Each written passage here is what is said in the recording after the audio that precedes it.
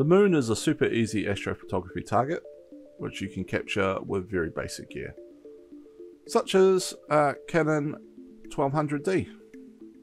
Pick up a camera like this, super cheap, second hand, and then we just need to grab ourselves a reasonable zoom lens, so something like the EFS 55 to 250.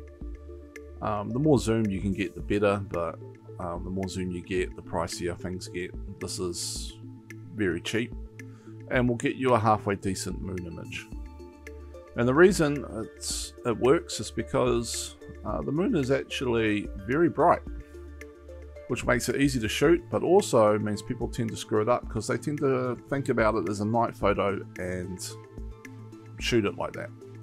So here we got the settings I'm going to use: 1/400th of a second, f7.1, ISO 200.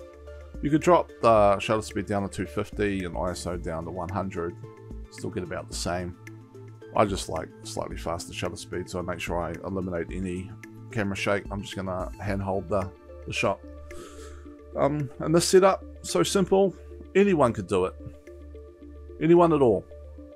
Even, well, okay, maybe not. Well, what? Nah. Yeah, okay.